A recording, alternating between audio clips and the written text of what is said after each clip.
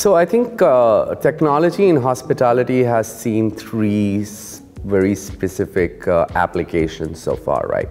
One, obviously, as in most of the industries, around optimizing performance, right? So today, there are very evolved machine learning algorithms that are available that can help automate a lot of serious data crunching that was earlier limited to kind of machine-aided learning, right? Now it is fully machine learning enabled. So instead of being very diagnostic, technology today is more prescriptive, right? So that's the one thing, area where I've seen huge application and focus of the industry in adopting technology as an enabler. The second, of course, is guest in-room as well as hotel technology, right? Hotel operational technology that brings in operational efficiencies, whether it's from the time of pre-arrival to check-in, to even enabling some workflow processes, right? And there are excellent tools available that help you achieve that level of efficiency and responsiveness.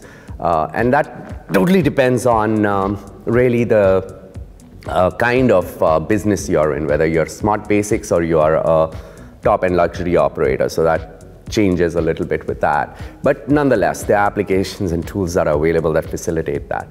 And the third is about customer engagement, or digital customer engagement, to be more precise about it.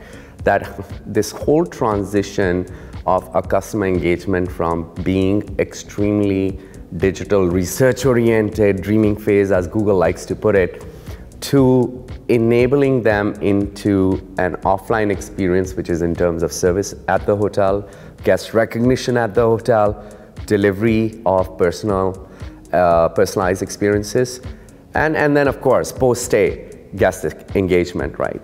So that's another third place where technology is not only just bringing in efficiencies, but also delivering pretty solid return on investments. On an average, we've seen anything between 15 to 25% return on investment if the operators or the management companies or owners have been prudent about the understanding of the needs of the business, understanding of their customers, and then investing in the right platforms, right type of technological fixes or hacks to, deliver that end game customer experience and engagement more specifically.